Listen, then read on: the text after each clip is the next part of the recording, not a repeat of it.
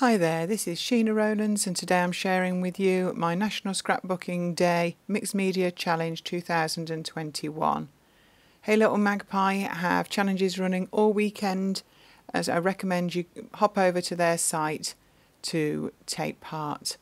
So I'm starting with some white cardstock here that I've gessoed with clear gesso, and that's obviously dry, and I'm decided I'm going to go big and bold on this layout. Completely inspired by the outfit my daughter is wearing, and you'll see that again when I bring the photos back in. She's got a stripy jumpsuit on, and this is just black acrylic paint. It's a flat brush which is helping, and I'm just painting some stripes along the cardstock. Started in the centre, and I'd marked it with a pencil, so I'd got an idea where the centre of the cardstock was, just because I wanted to make them even. Initially I only did 5, but I decided I actually wanted to stretch them further, so I came back in when the first 5 were dry and I added 1 either end to make a total of 7. And then I put that cardstock aside to dry. Now I've got this piece of pattern paper. It's from the Lovely Day collection from Dear Livesey in American Crafts, and I had an idea that I wanted to add some coloured flowers, preferably in a rainbow. So as you can see, I've got distress inks either side of the paper here. I did bring in the little brushes at the top, thinking I could use those, but they seemed a bit big in comparison to some of the flowers, so I've got my finger daubers out that I picked up online, and I'm using different shades of the rainbow colours, yellow at the moment, and now looking at some oranges to colour in some of the flowers. Now I'm going to cut these out. So as you can see, I'm not being very neat. That's not a problem, and it won't show in the finished flowers. Some of them also I'm trying to blend a couple of colours together, so I'll come in with one, then I'll come in with something else. Whether you'll see that in the end is debatable, but I thought it was worth a try. I'm also doing some of the leaves as well as I go through. I'm aiming to have one big flower in each of the rainbow colours, and then some smaller ones as well to dot around the layout. I think they need to be big and bold to actually compete with the black stripes. The acrylic paint certainly is black. I did initially think I would use watercolour, but actually trying to get it to look like black rather than grey I thought would be more difficult, so I stuck with the acrylic paint. So I'm just working down the rainbow, so I've got as far as looking at the blues, and I do love these Distress Oxides. They're my favourite inks at the moment, and there's so many beautiful colours, and obviously he keeps releasing more, so you can always add to your collection. So I'm just looking at some blues and some purples, so I can add these in to the layout. So it looks a bit messy, so I've cut these out while watching Line of Duty. If you're British, you'll know all about that, as we get ready for the final finale. So I'm just bending these flowers a little now just to add some depth, and I want to arrange them in rainbow order pretty much down that left hand side of the page. So I'm just making sure that I want them to overhang on either end, and that they're how I'd like them to be.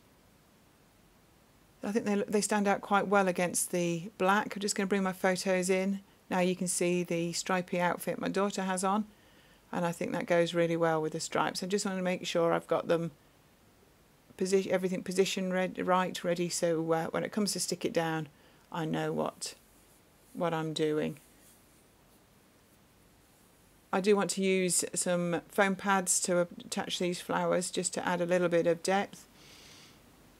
Also, I think it needs some good adhesive to actually stick to the paint and the gesso. So I'll just start at the top. I've stuck them down off camera. I don't think you need to see me do this, and I'm just looking on how to add the smaller ones and the leaves that I'd cut out. I've fast forwarded this a little as I get quite indecisive. I really enjoyed inking and cutting out these leaves and flowers, and I want to make sure that I can use a few of them on the finished page. So I'm just placing them with their own colour group, so the reds with the reds, that sort of thing. Working my way down the rainbow. I really enjoyed cutting these out, and I want to use as many as I can. Try not to group them too much. I noticed that I was starting to group them in twos, So I'm going to maybe move a few of those around again. I don't use them all in the end, but it was better to have more to choose from. And I use a few of the leaves, but not as many as I did, but that's fine too. So I've stuck the flowers on the left hand side down, and I've brought in some alphas to look for my title.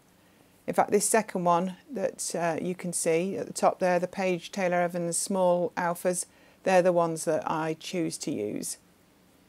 But I'd stick with the rainbow theme. So the title will be You Colour My World, and the word colour and world will both be in this alpha. The other two words will be in some smaller letter stickers. So I'm just choosing the letters that I want. They're all in different colours on the set. I'm trying to do it in the order of the rainbow-ish. Obviously I'd already used some, so they're not all there. And I'm actually putting them onto waxed freezer paper. I don't know whether you've seen that before. I use it quite a bit, particularly for titles, where you just stick the letters to it. Because it's clear, you can put them into position on your page before you actually commit and stick them down. And because of its waxy feel, the letters they stick enough for you to move them around, but actually you can actually lift them off to stick them on your layout. They don't get stuck on the wax, if that makes sense. So I'm just going to stick my photos down. I'm happy with their position with the photos tucked over them. And I'm still trying to get my title underneath the left-hand photo. I decide that I'd like to raise the title letters up, so I stick the word colour to black cardstock, and I then trim around it, leaving a little bit of a border. And then I do exactly the same with the white, and then I can add it on foam pads onto the stripes so that they stand out. So I brought in some little letter stickers to add the other two words, and now the flowers on the right hand side nearest the photos are getting put into position. And then I'm going to go back in and fill any gaps I've got left with some leaves, just to finish it off. Now this is Nuvo drops, the black one, which is called Ebony, and I'm just going to put some centres in the flowers. So here's the finished layout. I hope you really enjoyed this video. Please subscribe and give this layout a thumbs up. We'd love you to take part in our challenge, and hope you have a great National Scrapbooking weekend. Bye for now.